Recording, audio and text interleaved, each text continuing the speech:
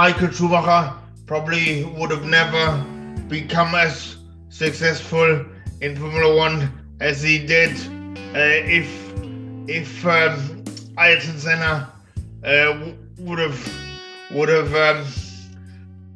joined Ferrari in 1994 as he wanted to,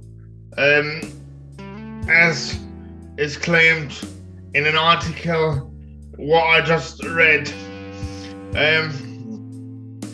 According to the article, Ayrton Senna wanted to end his career as world champion in a Ferrari, and apparently, according to the article also,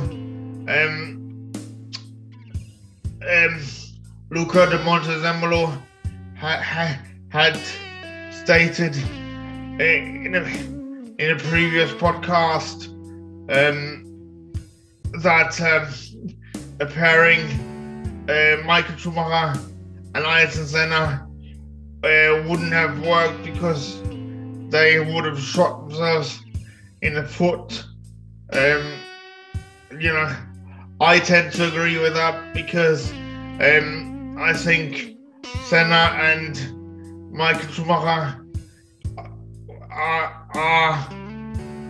are quite similar in character, and that would have been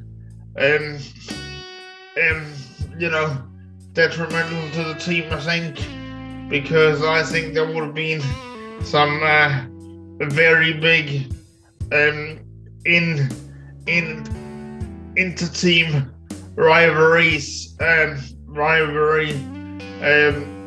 between the two of them. But unfortunately, we all know what happened to Ayrton Senna in Imola in 1994 on the 1st of May.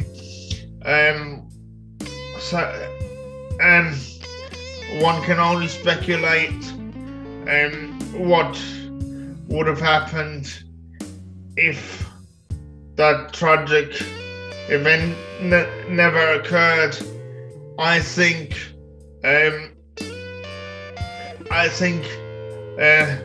Senna would have gotten at least one more title with Ferrari, and then he would have quit Formula One,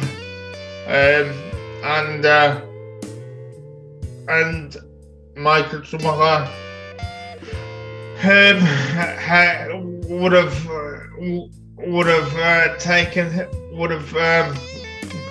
taken over as he subsequently did after following Senna's tragic death. I don't think Schumacher would have had as many titles as he did, but that's only speculation. But I think Ferrari and Senna would have been a good match, but unfortunately it wasn't to be.